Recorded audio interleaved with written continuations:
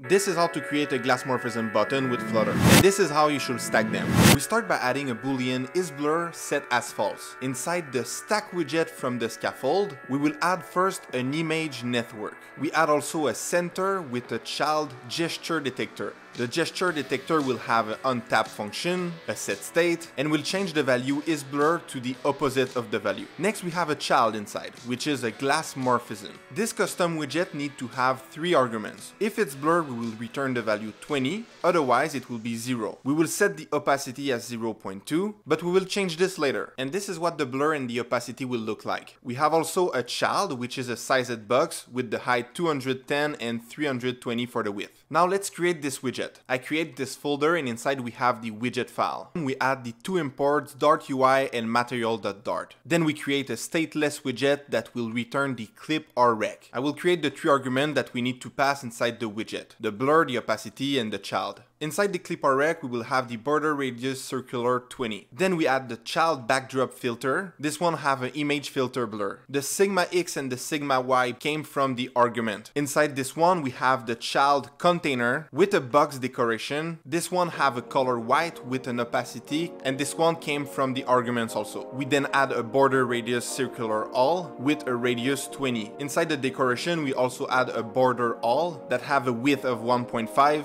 a color white with opacity 0.2, and a child which came from the arguments. You can also change the opacity level inside the arguments. This is what it looks if I put 0.5. This is a React Native channel. I need your help so we can pass William in subscribers, so make sure you subscribe. If you want to see my top 35 Flutter widgets, you can click on this video. That's it. See you in the next one. Bye.